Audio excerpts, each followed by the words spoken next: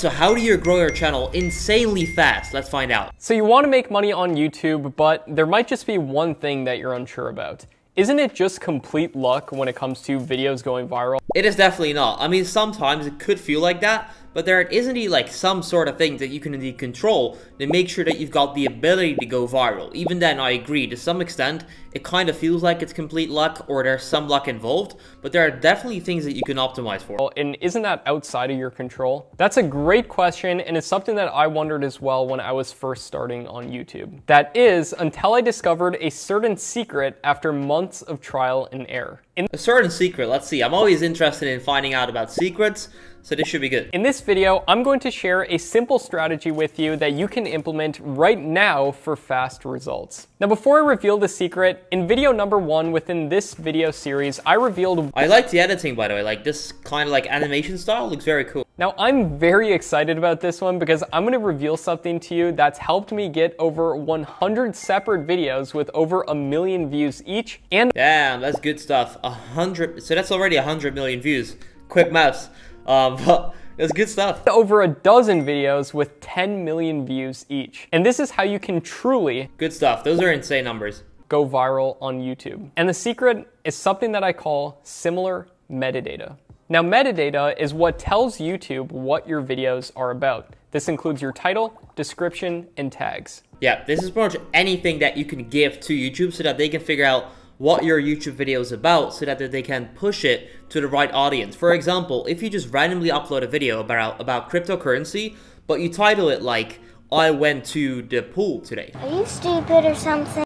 Like, it's not gonna make sense, right? Then YouTube is confused. They're not sure what your video is about, and because of that, they cannot really show it to the right audience. Whereas if you title the video that is about crypto, and you give it a cryptocurrency related title, description, tags, thumbnail, then YouTube knows, hey, this video is about cryptocurrency, let's show it to a cryptocurrency audience. Now here's where everybody goes wrong when it comes to metadata. They put drastically different titles, descriptions, and tags on all of their different videos. And by doing this, they're not taking full advantage of the YouTube algorithm. And this isn't just a missed opportunity. By doing this, their channel is literally leaking views. Now the secret when it comes to doing this is to have a set group of tags. And yeah, this is what I do on my main channels as well. On my cash cow channels as well as my personal channels. I do this everywhere because it just works. It's also very easy because if you got the same ones over and over again, you don't have to keep doing research or try and find them or come up with them. So it's also very convenient. Keywords that you put on every single video on your channel. And this puts viewers into what I call suggested video feedback loops, where they see one of your videos and then ideally the next result within the suggested video tab is another one of your videos. And a certain percentage of people will click to the next video and they'll click to another one. Therefore, you turn one view and however much watch time and everything else you got from it into multiple other views. Yeah, if your session time because of that is gonna be extremely high, YouTube will start pushing your videos like crazy. For example, if you would, after this video, watch another one of my reaction videos, then another one, another one, another one, and a lot of people do that, my videos are bound to go viral. Tons of more watch time, and more importantly, more session time. And YouTube loves session time because the longer you can keep people on YouTube, the more money they make. Yeah, boy. YouTube will reward you with all the views and subscribers and everything else you could ever want. And the way that this works practically is that you can get just a little bit of search traffic, and then you can then leverage that into tons and tons of suggested video traffic. And I've done this over and over again on all of my different channels, and it works like magic. And a lot of the big channels out there do this as well. Now, this isn't to say that every single video should have the same title, description, and tags. No, your video should be about the specific subject they're about, but if you're sticking to a single niche, in the last video I gave you 24 of the best niches to do this in, if you stick to your single subcategory or niche, it's really easy to implement this similar metadata if you know how to do it. Yeah, like I just said, if you got similar topics and you can use similar tags and it still makes sense to do that, then that's perfect. On these reaction videos, I always have the same tags. I always have the same kind of description, the same kind of titles. Of course, it depends on the video that I'm reacting to, but it's always within YouTube automation, and I try and keep it as similar as possible so that we can keep getting that recommended traffic. Now you know what niche to choose.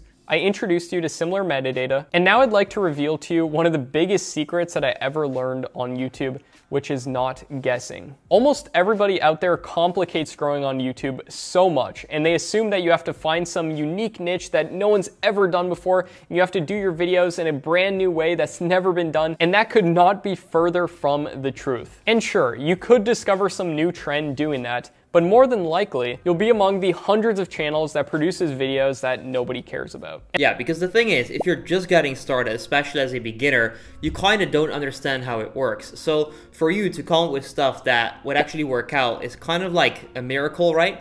And why do that if you can already do stuff that is proven to work? And then you as a beginner could learn from that. You can simply apply it, you know it works, so you're not just guessing. And then once you get to that point, so for example where I'm at is right now, or where I'm at right now, I could probably come up with stuff myself because I know how it works, I've got the experience to do so, and I can then get that going. But if I were a beginner and I was starting right now, I would just copy what already works and not try and come up with stuff myself. And the good news is that there's tons of channels out there that you can use for inspiration, and I always tell people not to guess what's going to work, but instead to model what has already worked. They might be saying, Matt, isn't there too much competition then if there's tons of channels already out there doing this? And that's I mean, yeah, but kind of no, because the thing is on YouTube is based on recommended traffic or homepage traffic. So if I watch a football video about like top 10 skills, I'll probably watch another one because I enjoy them anyway. So if I upload one and you upload one, I could still watch both because I enjoy both. And that's a great question that I get asked all the time. And my response is that saturation up to a certain point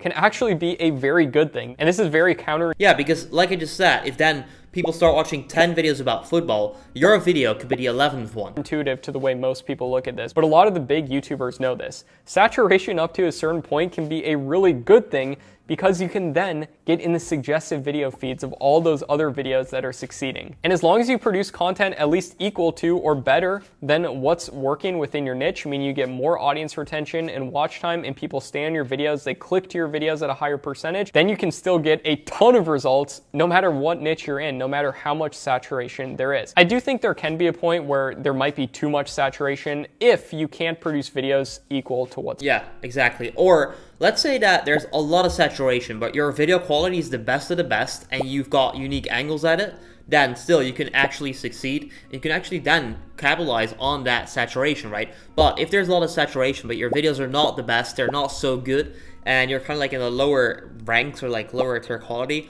in that niche, then it's probably not a good thing. Also, everybody talks about too much competition on YouTube, but what most people fail to account for is, yes, the number of channels on YouTube has risen, but most people fail to account for that the number of new viewers on YouTube has also risen. Yeah, so the supply is going up, but demand's going up too. Correspondingly. So yes, there's way more channels than ever, but there's way more viewers than ever as well. And out of all that quote-unquote competition out there on YouTube, how many of them really know what they're doing? How many of them just have... Not many, guys. It's probably less than 5%. Have luck sometimes, and sometimes they have a video take off and succeed. How many of those people actually have a strategy that they're following? You know what? 5% is still too much. It's probably 1% and then even less if you really look at like the top of the top. On YouTube. That number gets smaller and smaller. And the bottom line of this is that as long as you can produce videos at least equal to or better than what's working, it doesn't matter how much competition there is. Also, when it comes to modeling what's working, that doesn't mean that every single video has to be modeling some other video that did really good. You can always leave room on your channel for experimenting and trying new things. Typically, I leave like 10% of my content strategy open to if I ever have a crazy idea, you know, maybe this will work, or I just thought of this, let's test it out. I leave that space open, but the majority of the content that my channels produce is modeling what has already worked and trying to improve upon it. And there's so many different ways you can improve upon content quite easily. You take 3 videos, you take the best parts of each video, the most valuable parts in terms of entertainment or educational value, you put into your video and boom, your video does way better. Yeah, that should be like, depending on, of course, if you're actually good at making the videos or your team is. If you need a YouTube automation video team, by the way, check the link down below. But if you do that, like Matt is saying here, if you take what's working the best for free viral videos and you do the same and you probably even make it better, then your video should work out too. That is not to say that every single video you do that with will go viral or will do well.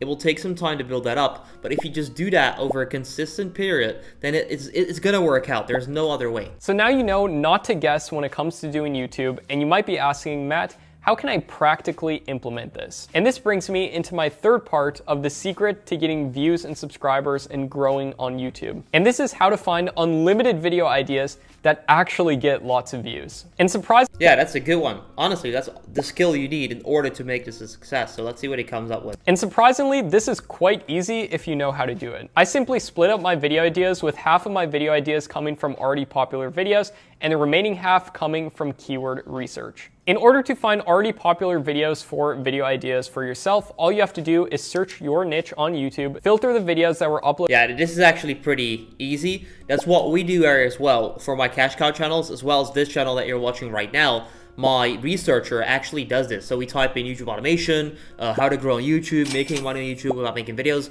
and then we filter like this month and then the view count, and we'll get the best videos from the month that we can then react to. Within the last 6 months by the highest number of views, and look for videos with at least 50 to 100,000 views on them. This shows you ideas that are working right now within your niche. Also, subscribe to big channels within your niche, and you can use a tool called vidIQ to install a trending tab on every single channel page.